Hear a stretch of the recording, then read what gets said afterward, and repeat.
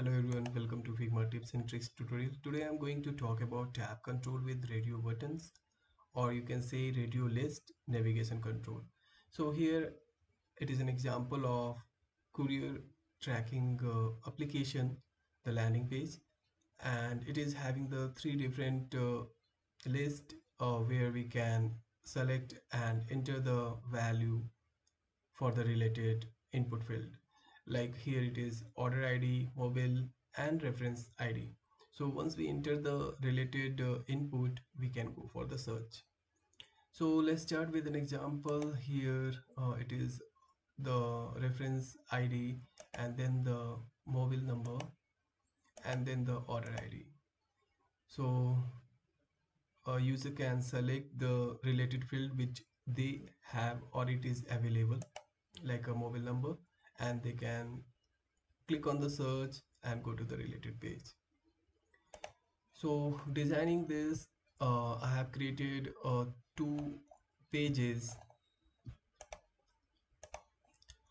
which is like a front page which is having the final design, and the component page which is having the various component like input field. So input field is having the default, hover and the active. So three different state is available here for the input field. And the same way for the radio navigation, start with this radio icon which is having three different state like a default, hover and the active one.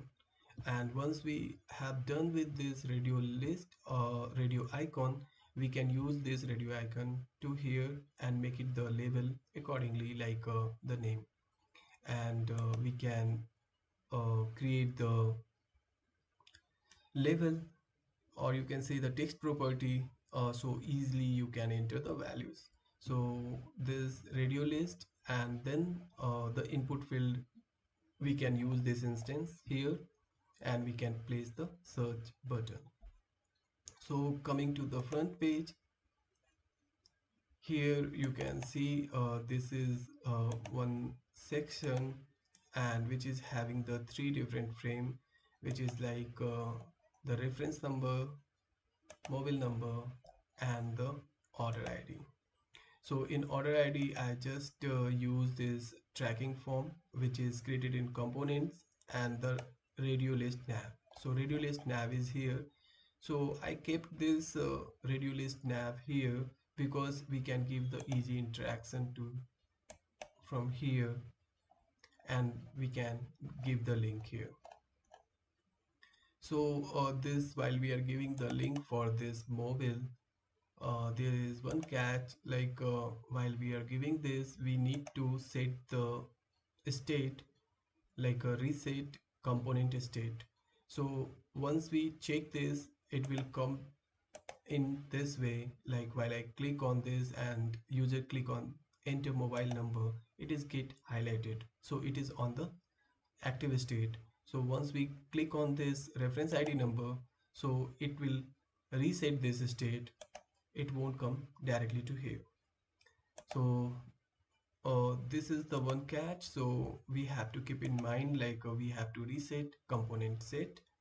And the navigation, if we use here, it will be very easy to make the interactive, so no need to give here again the interaction because it is a component and it will inherit from that. So this interaction will directly we can use the instance and we can change this easily. So here it is a order ID, and in this frame it is the mobile number, and in this frame reference ID. So three different property is defined here in radio list nav component. So this is the one of the method to create any page, or while we are designing any page in a Figma, which will make us like a very easy to interactive or easy to maintain. And if in future we need to make any changes, we can go to the component and directly we can change it here, like a color, or you can say the typography or any font size and the color.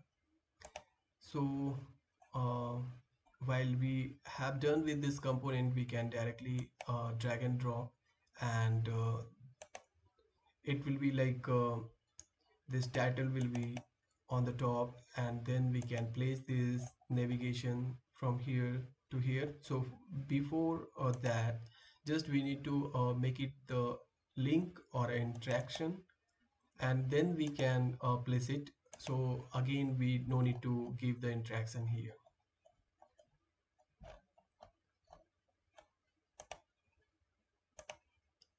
So how is the trick, and how is the way to create this? Please write on the comment, and this file is uploaded in Figma community, so you can use easily, and you can create this application, means any of the application, and you can do the fast prototyping.